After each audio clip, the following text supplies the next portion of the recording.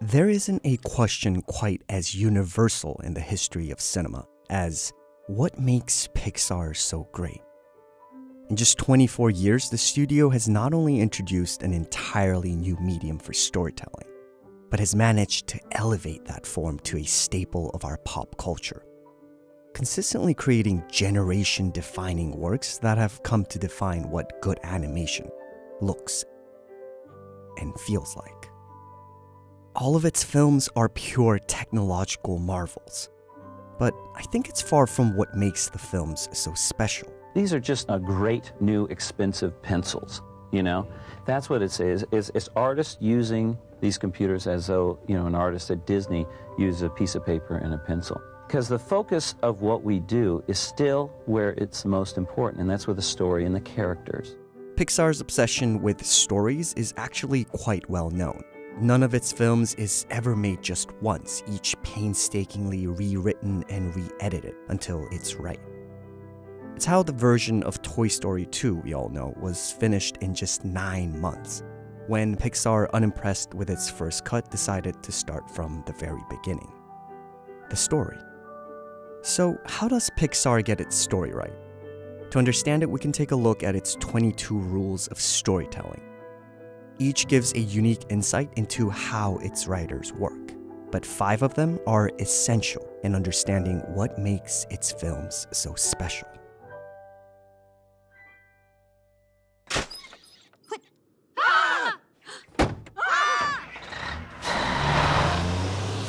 Okay, not what I had in mind. The first rule is in understanding the structure of a story. All Pixar movies are generally formatted the same way.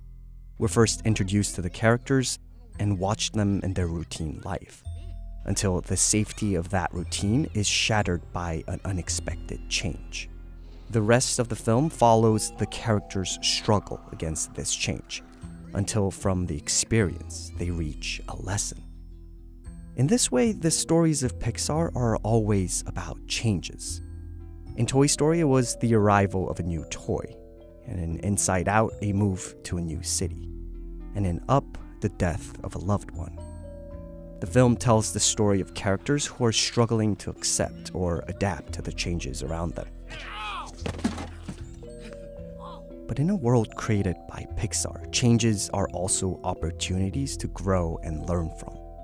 They're just not aware of it yet. And this conflict is so clear to us as viewers because Pixar takes its time in helping us understand who they are. Which brings us to our next rule. Clearly you're not ready and you're not coming back until you are. You think you can do these things, but you just can't, Nemo! I hate you. A majority of Pixar's magic lies in its characters. And they always feel real and complex because the writers give each of them an opinion. You're telling me that the future can only be more of this? This is the way things are. You can't change nature. Change is nature, Dad. Now, these opinions don't necessarily have to be agreeable, or at times even likable, as long as they're understandable. And giving characters real opinions matter because they, in time, incite real emotions. And it's these emotions that Pixar uses to breathe life into its characters. Joy in Inside Out is oblivious to the importance of negative emotions. Woody in Toy Story grows jealous of the attention a new toy receives, just wants things to go back to how they were.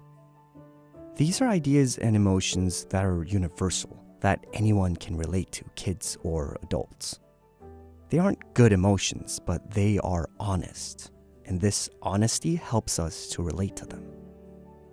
And although Pixar has its fair share of diabolical villains, I think Pixar movies shine the most when they lack one, when these honest yet ugly emotions surface to become the villain of the plot. Toy Story's villain isn't Sid, but Woody, whose jealousy sets off the main conflict.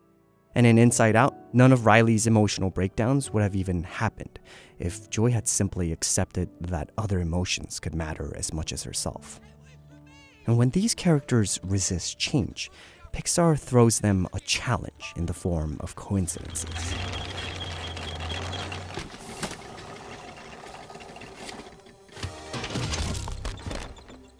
Pixar has no problem using coincidences. A lot. Sometimes it's indirectly set off by the characters, Hi, Mr. Frederickson. and others, well, just pure coincidences. Okay. But it's how they use them that's different. Whereas bad writing uses coincidences to get characters out of a tough situation, Pixar uses coincidences to get them into one. These coincidences put characters in situations where they're forced to confront and adapt to the changes. But none serves as an easy way out. It's the characters who have to get themselves out. This makes the stakes higher and every problem a bit more personal. And even in an occasion where it might seem like a deus ex machina, it's a payoff and also a chance for a great character moment. But once the characters find themselves in trouble, Pixar shifts its focus to who they're sharing the experience with.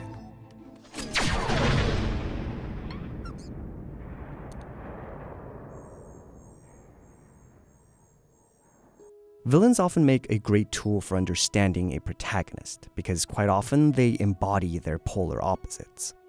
Pixar uses villains for the same reason, but more often than not, these opposites are introduced as supporting characters. It's no secret that Pixar movies are heavily inspired by the buddy film genre, a genre almost as long as the history of film itself. But it's a rather perfect genre for inspiration, given what Pixar tries to achieve through its films: to teach a lesson. And most of us learn through others and opinions that differ from our own. And the same rule applies in the world of Pixar. Joy learns the importance of other negative emotions and of their symbiotic harmony, thanks to her journey with sadness.